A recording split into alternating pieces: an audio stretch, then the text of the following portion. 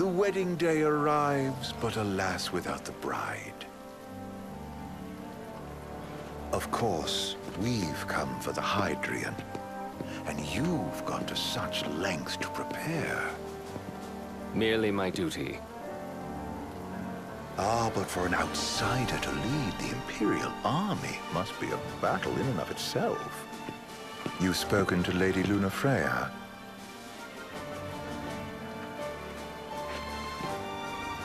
No. That obstinate secretary, standing in the way, while you rush off to slay the Hydrian for your poor sister's sake. I know the price of the Covenant.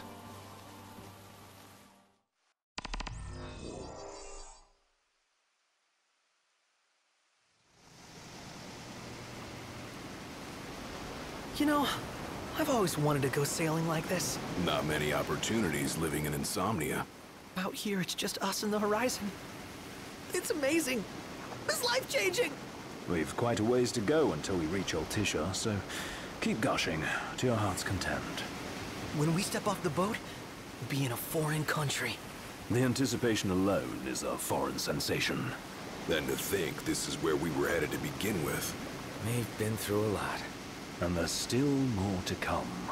So next on the docket is Leviathan. What sort of deity are we dealing with? A serpent said to embody the roar and rage of the sea. We'll have to see for ourselves. Can't let Lady Lunafreya do all the heavy lifting. You must be so psyched to see her. Luna? Yeah. Well, we need to make sure she's all right before anything else. Indeed, her well-being is top priority. Don't like this going down on Imperial turf. You think Lady Lunafreya's in danger there? The Empire did invade Lucis for the ring. I have no faith their ruthless ambitions will stop short of harming the Oracle. Without the ring, the crystal's no more than a rock. I suppose. Does anyone know how Lady Lunafreya came to have the ring? It seems likely His Majesty entrusted it to her safekeeping back at the Crown City. So she's held onto it this whole time, all the way to Altissia. The ring is important, and so is Leviathan. But Luna comes first. You know, I was thinking back to our encounter with Ravus. Do you recall an apparatus in place of his arm? Yeah, I remember. Seems he lost his old one in the invasion. But in its place, he seems to have acquired new power. Power? That would help explain how a son of Tenebrae suddenly came to command Niflheim's army. Now that you mention it, his strength did seem sort of supernatural. I just chalked it up to the Oracle lineage. His ancestry may be part of it, but that alone wouldn't account for his freakish strength. I wonder what could have happened to him.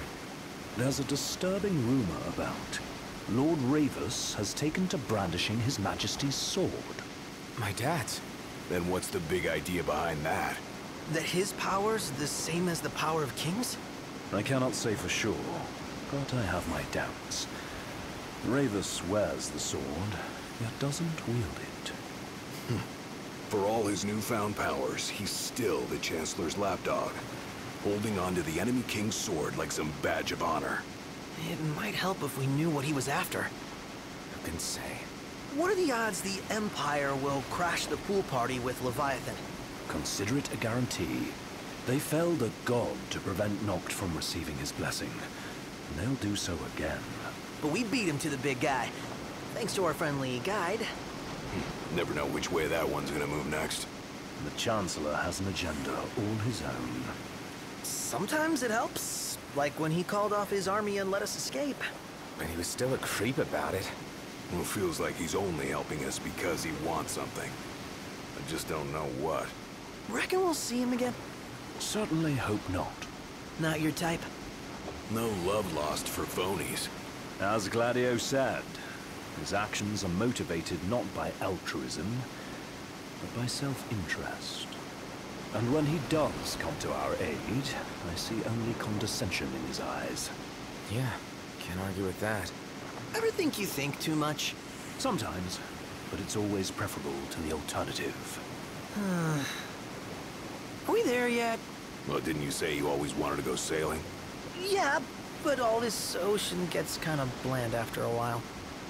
Last time I checked, it was amazing and life-changing. So, soon you'll have your old man's ring back. Yeah, when we arrive in Altissia. Good thing. To him, it was his heritage. Is that what my dad said? Carrying a royal line ain't a task to be taken lightly. For a small thing, that ring can sure weigh heavy. After he became king, I only ever saw his face in the paper. Wait, weren't you at the coronation? No, I was long gone from the city. Must have been invited at least. Had a falling out of sorts with your old man. Right at the end of the trip. You did? I was given to understand you stayed in touch. We buried the hatchet years later, but never talked face to face again. Should have paid a visit while I had the chance. Well, no use dwelling on it now. Got the regalia in the hold, but you all gonna stay in Altissia for a good while, right? Yes, we believe so. In that case, I'll tune her up for y'all. Not that I'll have much to do, though. Well, with Cindy looking after the old girl. If you say she's good, she must be great. She was never afraid of hard work. Heaven knows she had a hard childhood. A hard childhood. He means her parents. Lost them both when she was little. Was big enough to understand, though. And to hurt. But you wouldn't guess that, seeing her now. Not at all. She's always so cheerful. Well, that ought to tell you how far she's come. And you must have seen your fair share of Altissia by now. Yeah, only done been the once. Stayed a good while, though. What's it like? Big old city. Big. Okay. Well, it ain't the Crown City. Different. Got it. You'll see for yourself. Foreign lands seldom lend themselves to trite explanations.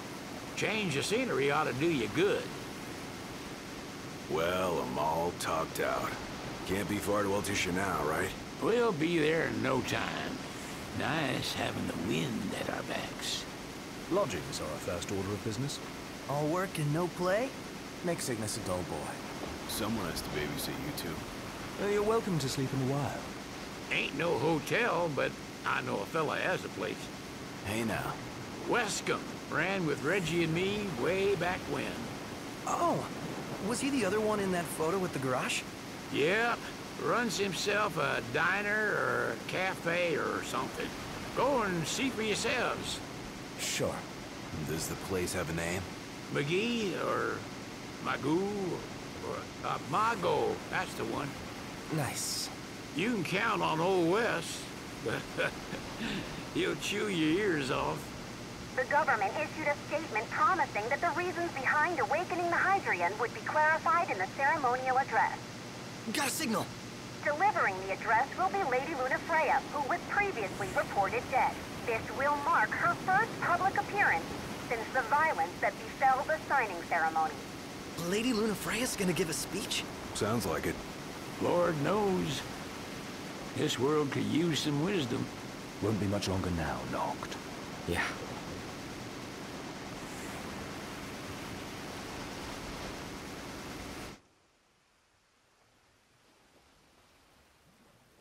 Does this vessel have an entry permit? Entry permit? Relax. I got one. Here. That's as old as they get. Seems in order. You may pass.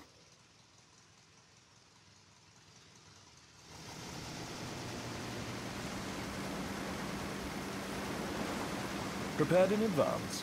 Could say that. 30-odd years ago. That's what the guy meant by old. Lucky us, huh? That could have ended badly.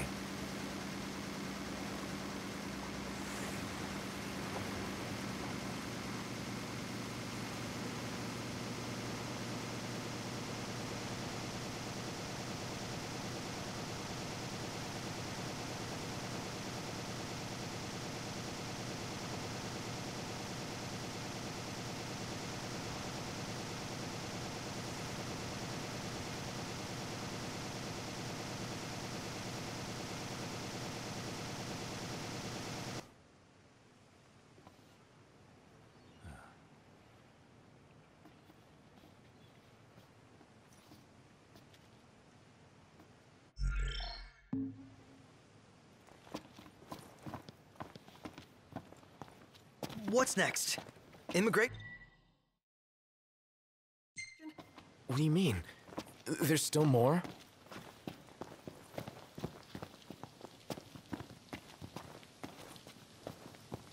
Sir, what is the purpose of your visit? Purpose,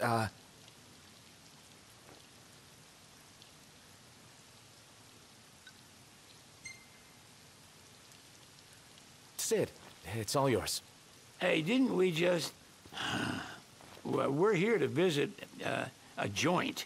Maga is the name, yeah. Never heard of it. Unless you're referring to the alternate entry program. In which case, you may pay the levy directly to me. This amount should suffice. Oh, what a racket. This is your trip. You cough up the cash.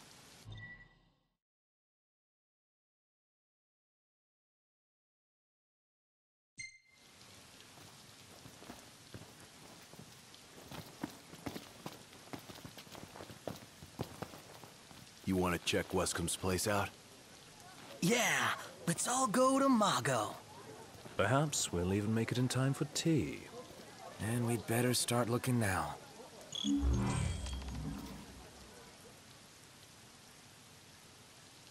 So, we're looking for the guy from the picture.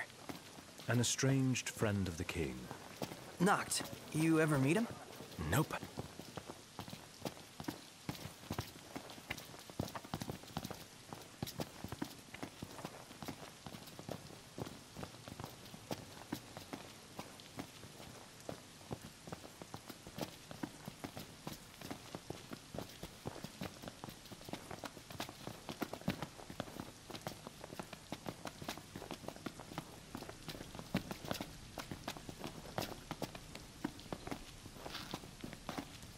There should be a real nice photo spot somewhere nearby.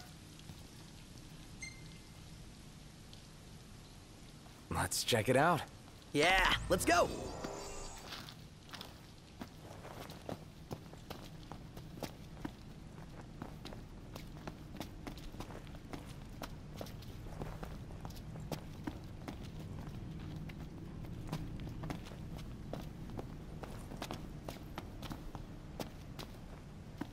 Gondola! Care for a ride?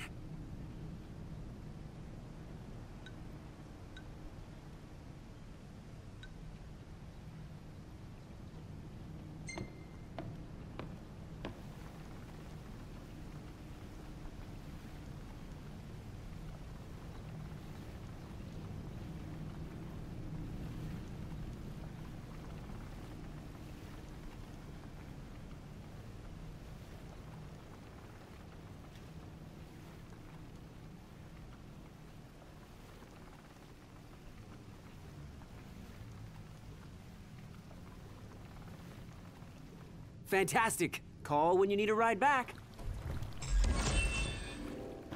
Welcome to Accordo, lads. Sid mentioned you'd be dropping in. Wescom Armor, as you've gathered. My word, you've grown, little prince. But of course. You were only a babe at the time. Take a shot from here. Good call. Now it's picture time. There's no way the Nifs don't know about Lady Lunafreya's speech. With both Leviathan and the ring in one place, we can bet our asses they'll come out in full force. Let me get this shot.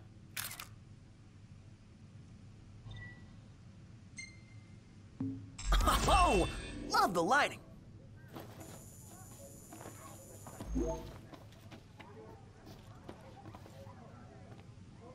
So this is your maiden visit. Enjoying it so far? You doubtless have many questions, so ask away. This country is a part of the Empire, isn't it? Oh, you're wary. I understand. But there's no need to jump at every shadow. Just be aware that the terms of our independence grant the Empire free reign to come and go as they please. We'll bear that in mind. It's admittedly a one-sided arrangement. Most everything we do requires Niflheim's permission. And they wouldn't knowingly permit the Oracle to appear before the public. How our government spun that is quite a mystery.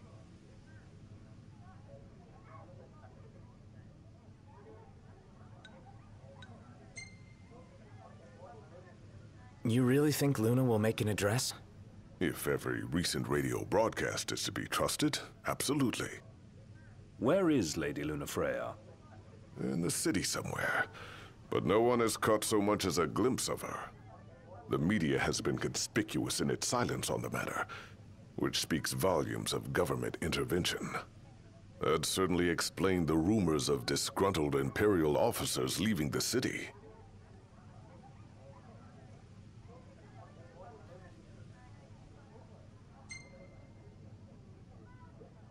So you see lots of NIFs around here? We do, sometimes even at my place. Theirs is a familiar presence, and the citizens don't think much of it. Though the High Commander did cause a stir when he showed up the other day. Ravus. So soon after they felled the Archean and Lucis, his arrival fuels rumors that they will next come to Altissia. The Empire's not content ruling all the land. They want the heavens as well.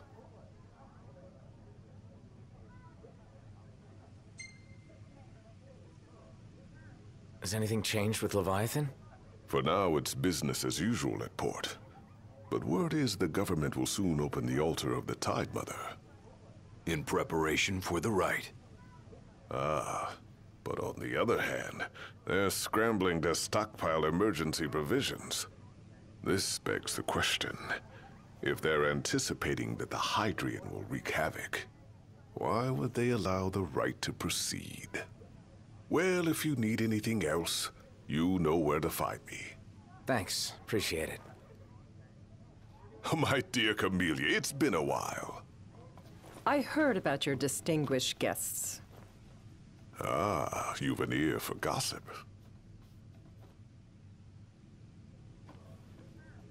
Gentlemen, I won't waste your time. My name is Camellia Claustra. First Secretary of the Accordo Protectorate. You should know, we have Lady Lunafreya in our care. And the Empire demands we surrender her. What? Yet I am loath to acquiesce unless we stand to profit. Hence I've come to discuss terms with the King of Lucis. If you've a mind to talk, come to my estate.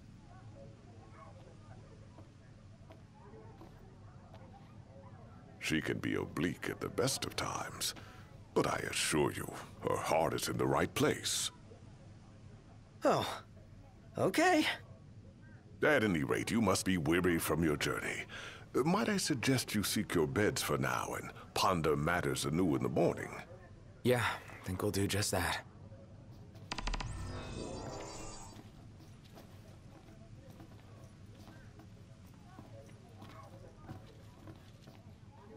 Remember, your heart is yours to follow. Just see to it that you proceed with caution. Should you ever need it, Margot is at your disposal.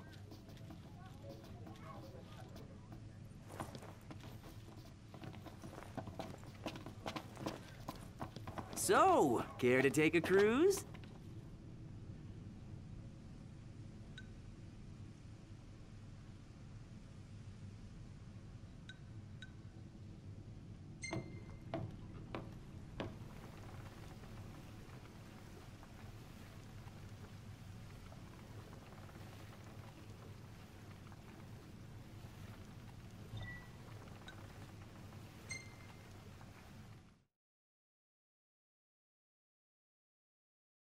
Gentlemen, it has been a pleasure.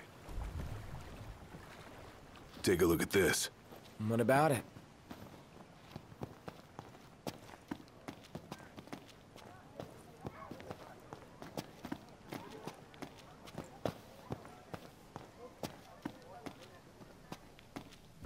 Gentiana. Ahead lies a future uncertain, yet sure is the astral memory, wherein the king may walk.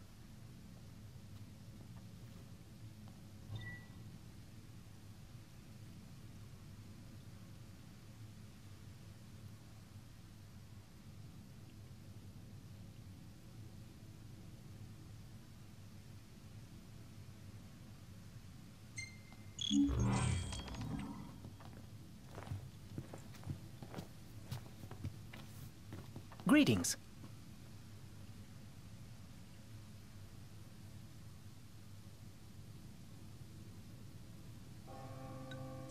Very well.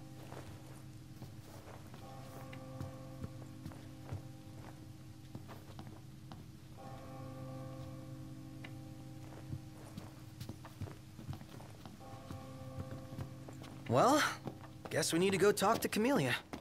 Yeah, like we have any other option. There's no telling how events will unfold. Let us prepare before making our way. Yeah, she can sit tight a while.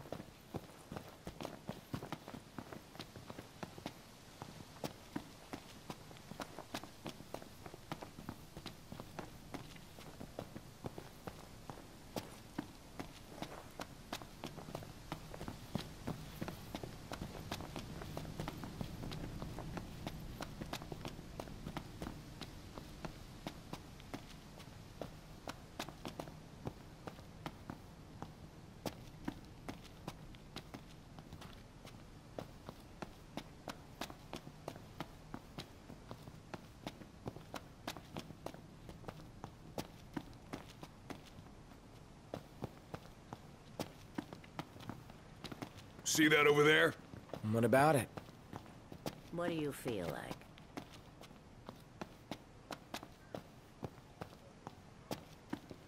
Shop till you drop. You never stop snapping away, do you? Nope. These shots of you will sell for a pretty gill. Who's gonna buy them? There's bound to be some suckers out there. If not, well, I'll still have the memories. What should I buy?